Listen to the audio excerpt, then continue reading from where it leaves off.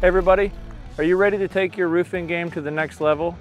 Today we're going to be talking about IsoBoard, your secret weapon to a strong and energy efficient roof. First, let's talk about what is IsoBoard. IsoBoard, or Polyisocyanurate insulation board, is a rigid material used in roofing to provide thermal and moisture resistance. By using IsoBoard, you can improve energy efficiency and protect your roof from damage. This is super important.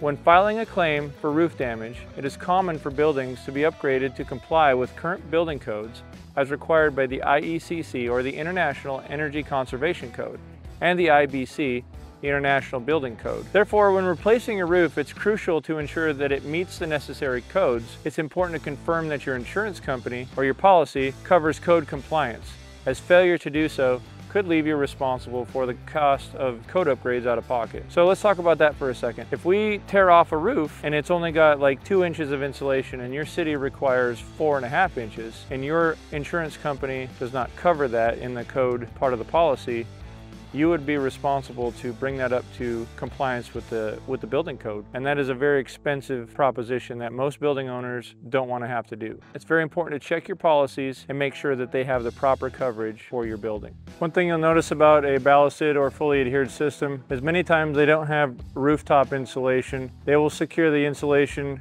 via a blanket with a vapor barrier to the bottom side of the roof deck, as you see here. They roll the blankets out and they secure them with tie wires and or fasteners and plates. This adds to the R value of the overall roof system, but it's not nearly as effective as a rooftop rigid insulation. So one of the many benefits of using polyiso for your insulating system, in order to replace this insulation, we would have to stop production for the business. They'd have to cover everything, and all these blankets would have to be torn out and then reinstalled, and it just really interrupts our customers' processes. So the benefit of going on the rooftop is we don't have to interrupt any of their business, and they can keep going doing what they normally do while we add insulating value to the top of the structure.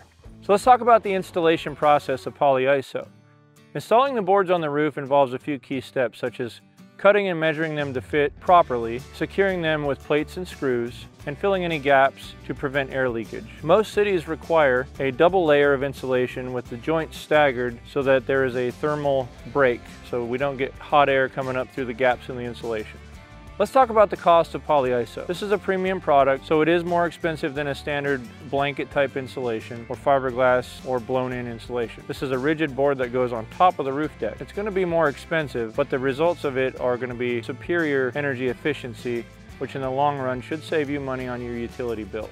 So polyiso has a superior R value rating of 6.6 per inch versus a fiberglass blanket of 3.1 to 3.2 per inch.